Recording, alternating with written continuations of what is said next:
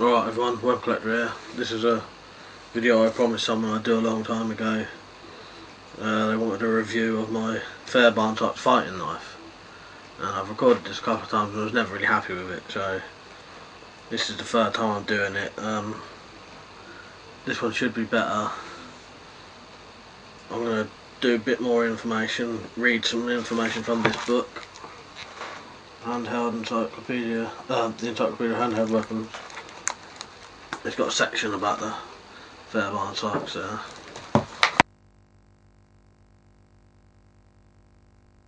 About how I got this knife, so I'll tell you that first. Right, this was my dad's, still is my dad's. Well, I suppose it's mine now. This one's actually got no markings on it, so I don't know if it's original. Certainly is old though. The sheath isn't original. It never had a sheath with it, so I had to buy a new one. But it's an exact copy of the original sheaths. And I got that from the British Knife Collectors Guild for something like 15 quid, I think. They had to custom make it. So that's basically all the info I can tell you about it from what I know.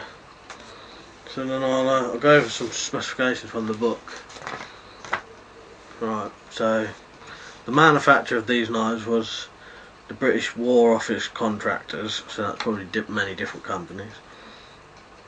The model is Fairbairn-Sykes Fighting Knife. Overall length is 11 5/8 inches long. The blade is 7 inches. The blade shape is tapered diagonal section dagger blade. It's carbon steel, bevel ground. The grip is a cast zinc alloy ringed with characteristic bottle shape.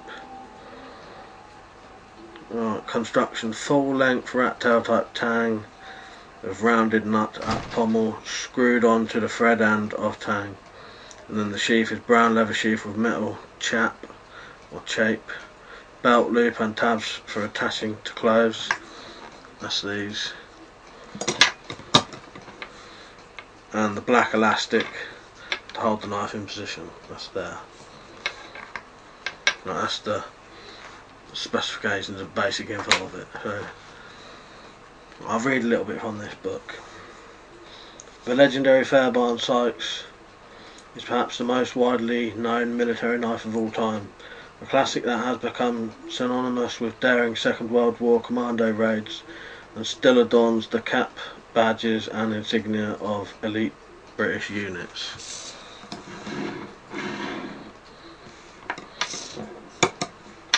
Certainly is a nice knife, one of my favourites. Love the shape, the double edge. The Commandos were formed in the 1940s to carry out raids to destroy enemy installations and obtain information.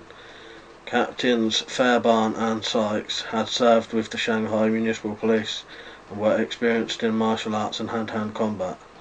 They were put in charge of teaching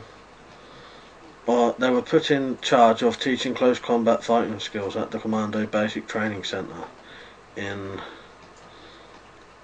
Achnacarry in Scotland. I've probably said that wrong, that name. I won't read all of this, but basically goes on to say how they designed it.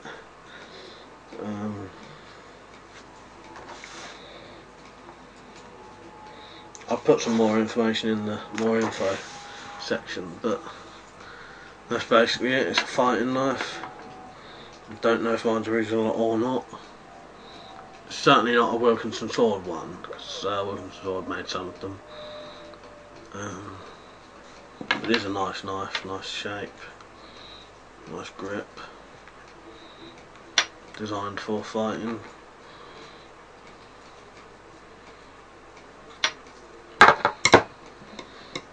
Right, hope you liked it. See you later.